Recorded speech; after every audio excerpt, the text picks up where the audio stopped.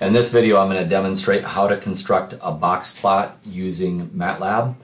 I already have the data imported and I have the live script set up. If you don't know how to do those things, you may want to watch one of my earlier videos like the introduction to MATLAB or also the one on summary statistics, and that'll show you how to set up the working directory, how to set up the live script, and also import the data.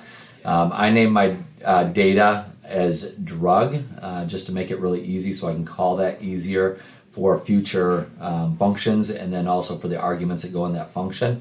So we're going to generate a box plot, and we're simply going to do that by using the Boxplot function.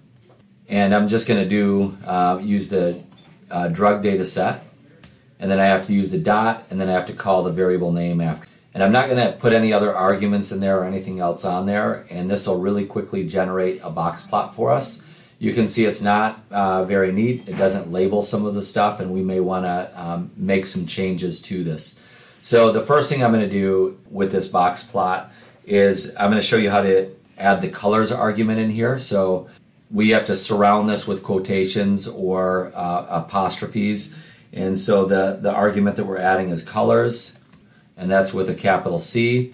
And then after that, we have to choose the color that we want to use. I'm not going to use Y because that is yellow. I'll use B as in blue. So if we want this all to show up as blue, I can simply run the code and it'll change this to a blue colored box plot.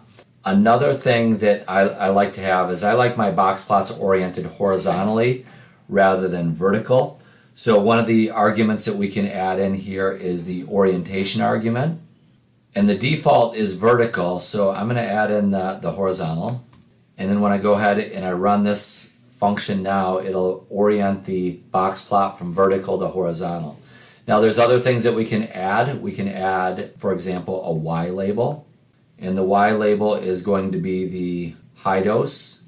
And I forgot to enclose that in apostrophes or quotations. So we're just going to call that the high dose drug. That's the variable we're using, is the high dose. And then we could also add, for example, a title, and the title we'll add is gene expression for the high dose. And when I go ahead and run this, it'll make those adjustments to the graphic. It adds the title, it adds the label right there. We could also add an X label if we wanted to. I'm not going to cover that right now.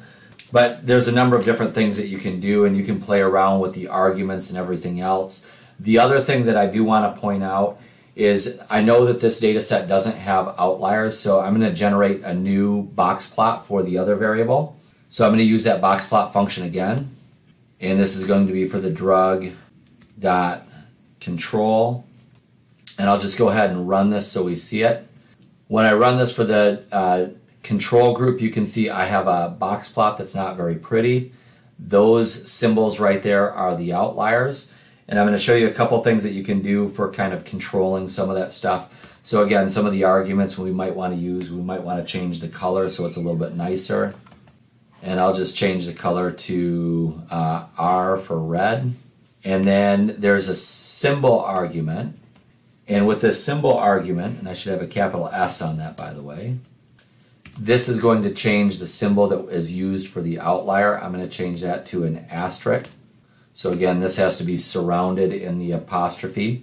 And I'll go ahead and run this. And you'll see that it adjusts my box plot, changes it to a red box plot, and then changes those outlier symbols to an asterisk rather than a plus sign. So that's just another thing that you can play around with. Hopefully this gives you enough information to start playing around with creating a box plot for a data set.